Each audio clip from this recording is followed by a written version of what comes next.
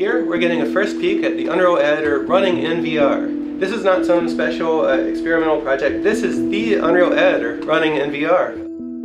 So we should show how you can place some objects in the world. You can see we have objects in here. I can actually select them by just clicking my trigger, and kind of like a somewhat familiar transform gizmo appears where you can kind of grab and move things in kind of a traditional way. You can grab things freely with two hands. So this is kind of a new thing that you just can't do without motion controllers. Grab it with two hands, and you can see like I'm just carrying it.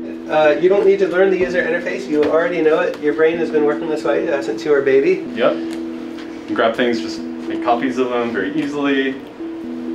Just set it up here.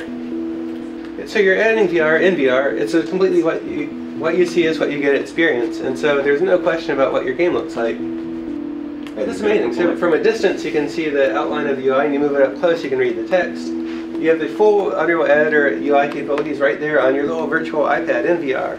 You can see this is the real editor content browser. It's nothing fake. It's just the real thing, and we have like basically just some meshes in the scene. Okay, so what you have is basically you've brought up the editor user interface as if it's a little iPad that you're holding in your hand.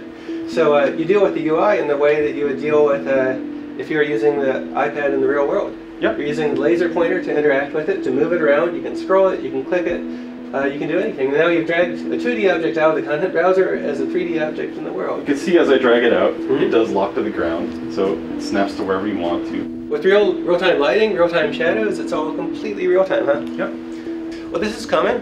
You can stay tuned for GDC on March 16. We'll be showing this in more detail and presenting the release plans for the Unreal Editor.